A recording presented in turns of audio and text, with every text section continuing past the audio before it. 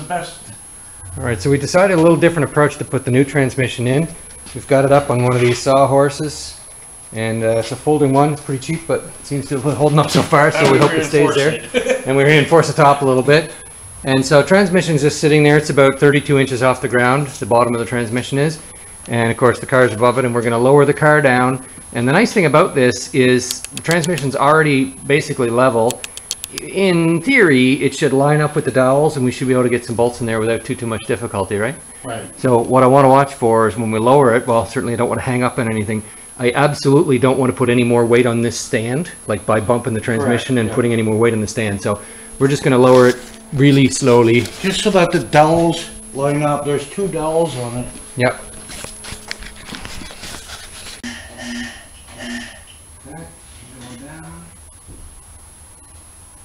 Let's go really slow, Kevin. Yep. You can go faster than that.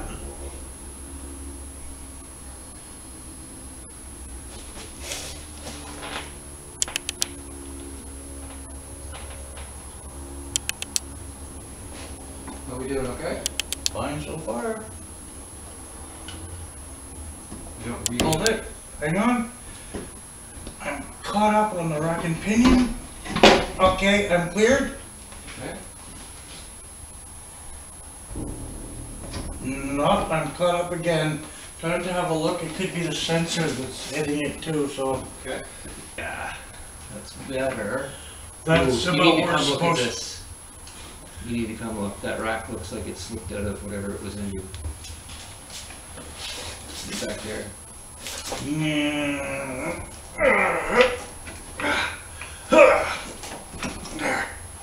Okay. Okay. Okay, rack is no longer an issue. Well, you got another couple inches and then it'll be an issue again. Okay. Yep. Alright, here we go. Steady as she goes. Ready to go down some more? Yes, we are.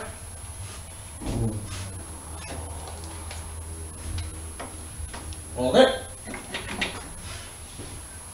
We're almost at the dowel, but where it seems to be hooked up again. Yeah, it is on the rack again. Yeah, okay. It's just a little bit of play. Play between this and that. Yep.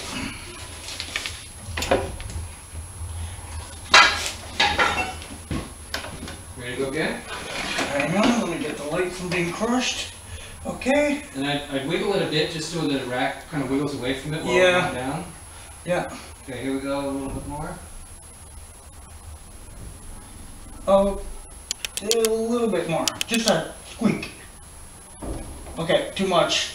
You want to go up? Hang on a minute. Maybe I can. I met up the dowel. I met up a dowel. Okay. So if we can get 114 volt in there, it would be a long 14 volt. Longest one? Okay, after a 14-hour day yesterday, we decided to give it another go here last night. After the previous segment of the video, we raised the transmission. No, well, we sat the transmission on a sawhorse and then lowered the car on top of it, and then gently wiggled the transmission into place so the dowels lined up, and then bolted all the transmission in place. And then once we did that, remember we had the 4x4 post across from the firewall to the rad support, so we could raise the car from there, and then that post took the weight of the engine and the transmission. We got our sawhorse out of the way, and that allowed us to fully bolt up the transmission. We put the axles back in, and axle nuts and cotter pins on the end, and this one still needs to be torqued. Yeah. And then Kevin proceeded to hook up all the wiring harness on the transmission and the shift lever and the ground strap. And then we put this motor mount or transmission mount on the side here, and we didn't really have too much trouble lining it up. The banjo bolt hoses that run to the transmission cooler, we actually replaced. These are the originals, and even though the transmission is the new transmission, we kept the originals because the ones that came in the donor transmission had been repaired and they didn't look as healthy, so they're not on here. And now Kevin's he put the rad fans back in place. connected the coolant hoses top and bottom, connected the oil cooler lines at the bottom, both of them. He's going to put the battery box in and the air breather and the battery and all that stuff right here back in, and that'll finish up this area. Oh, and the starter as well. And the starter actually was interesting because from underneath you position the starter and then threaded one of the more difficult bolts by hand, right? The lower bolt. The lower bolt, you started it by hand and then just started it, and then when we put the car back down, you put the top bolt in and then tighten them both from above. So that's where we are now. And when we get the engine compartment finished, we're going to raise it up. We'll build a little cribbing to put that lower subframe on, and then we'll lower the car down. So we'll show you that too. Please call. The frame bolts. Oh yeah. For the front. So when we pulled these frame bolts out of the front of the subframe, they came out pretty easy.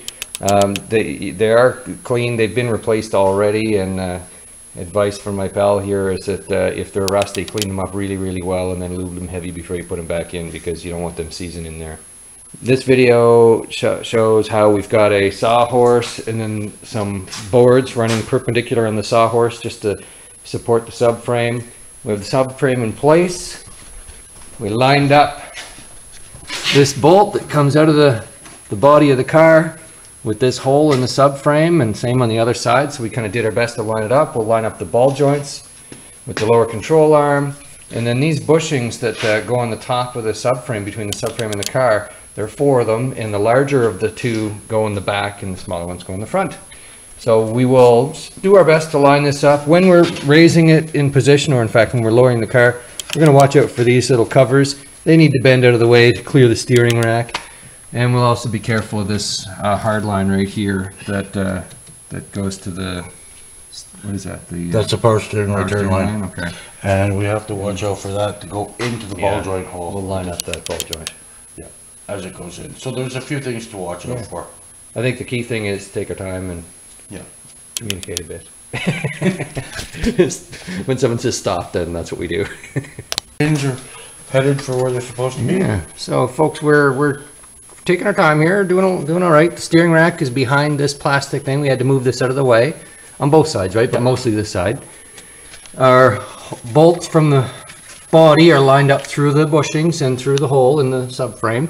One thing we forgot to mention is the overflow tank has a little bracket that's attached to the subframe, and Kevin was guiding it for about to now set that tank. There's a groove in the tank that that just drops down over that bracket.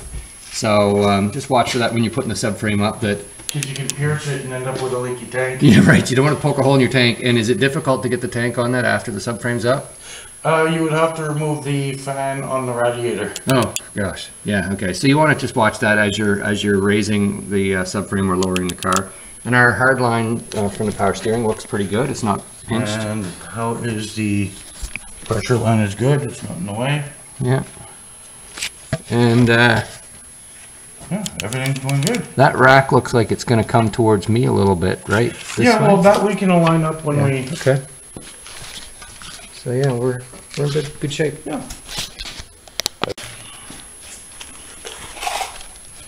Okay, so we're under the car, carrying on here. The steering rack was quite easy to line up. I'm convinced this is probably always an easy job, and Kevin was making a big deal of it for nothing.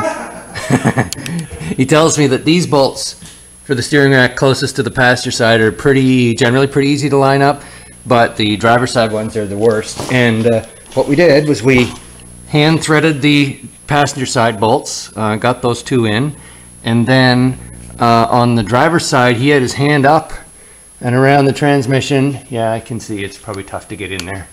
And I had you jostle the steering. yeah, that's on the driver's side. I kind of wiggled the steering back and forth, the tie rod end. I wiggled it back and forth to kind of make the steering rack go up and down and all around, and it actually lined up beautifully and threaded right in by hand. So that's tight. There was a 10 mil socket up there, or a bolt up there that holds the bracket on. That's the one of the power steering lines, and then another one here that holds this power steering line on. And then we started working on the mounts. Rear mount is a pain in the butt to bolt it up. So that part that's in the camera now had to, well, I had it off. And then the bracket here that's attached to the transmission, we crank that in. The top bolt is kind of a pain, so you got to use patience and just get like a 1/16 of a turn at a time on a box end wrench. Anyway, we got that in, and then got that rubber transmission mount in. And I put it in wrong the first time. So what happened is that rubber bushing right there needs to go into that bracket a certain way, and I was trying to, here, I'll get the light and show you. I was trying to take this bracket and slide it in like that, and in fact what has to happen is it has to go up and in place. So you can't slide it in horizontally, you've got to slide it up vertically. And once we did that, it fell right into place. Next thing is the exhaust. So we've got the a gasket there that actually, the gasket doesn't look too bad. You gonna reuse that one, Kevin? Yes, I will. They're steel, so they're generally reusable. Okay. And the rear, as long as you don't break it, yeah, you can usually put it back together. If it's really rusty, you gotta change it. Okay, so we put the lower ball joints on. We reattached the wheel well panel in the front side here. Prior to doing that, actually, we did the exhaust, the 2 front bolts and the 2 rear bolts, using new nuts just so that the next time they'll come off with a braking. And connected the O2 sensor to the wire harness that's right below the intake manifold. And yeah, put the wheels on. We're now putting the air box, the filter in, and the filter cover in, all that intake ducting, that's all back in. Next step, oh, we've put coolant back in. There's still some left in the bucket, but when we start the car, that'll all get sucked in. And we need to adjust the shift mechanism for the park, reverse, neutral drive. So there's a bolt here that, after we get kind of you know, familiar with how this is set up from a handle perspective in the car, you know, the lever perspective in the car, that may need to be adjusted a bit. Want to talk with this funnel for just a sec. It came with some adapters. This is not the actual rad cap. This is an adapter that came with that funnel. You put that in and it blocks off the overflow valve. And what that does is, after the rad is full, it does not continue to pump coolant through into the overflow valve and make a mess. And there's a really nice feature is when you're really done, you think that's all you want to do, yeah, it comes with a stopper you can stick in and lift the funnel up. So it's pretty basic design, but it's very functional. So we're next going to add transmission fluid and check for leaks, and boy, oh, cross your fingers and start it up. Then we'll be reattaching the hood, and then we will reattach this windshield washer fluid hose right up in this corner right here, and everything's going to work great. Sure. Nice long funnel for transmission fluid. It does get filled through the dipstick hole. So. Okay. Now this one has the torque converter from the donor car and the transmission from the donor car. You kept them as a mate, right? We do have the new seal and the new main seal in that transmission, so that's good. The torque converter is full, but the transmission's empty, right? Yeah. Okay. So how many liters is it going to take? Minimum 4 liters. If you've got an empty transmission, a minimum of 4 liters. Okay. I usually like to start off with about 3.5, though. Check it. Start it and check. Okay. So where we are now is we've got 4 liters of transmission fluid added, and it still shows a little low in the dipstick, so Kevin mentioned he needs to go get 1 more liter. It's actually 4.5 that's in there. Oh, 4.5? Okay. Yep, yeah. 4.5. And the coolant, not all the coolant went back in, which tells me there's still air in the system somewhere, but we'll take that extra bit of coolant that we know was in there and put it back in the overflow tank, and that will just, as the engine heats and cools, it will eventually press that air out of there and suck in the coolant from the overflow tank. The hood's been reinstalled, and also this windshield washer fluid hose has been reconnected as well. And we've had the engine started and put it in forward and reverse, and the wheels do spin, so with any luck, that's it's all good. Oh, there one other thing here. How did you adjust that shift cable right there, Kevin? How did you know where to position it? When it's in park, it's all the way this way. So this bracket right here is all the way clockwise when it's in park. Okay. Yeah. And basically, what you do is you get it to a position, like you sort of tighten it. You get it to a position, and you shift your shifter, holding the key in the start position and a foot on the brake, because it may start in drive. Yeah. But you get it to a point where it starts in neutral, and from there you can figure it out where to position it. Okay. So did you have much fiddling to do, or? Not really. As where it is here on the last transmission, it was closer to the end here. Okay. I just had to be a little bit further back. Okay. All right. Well, that's it.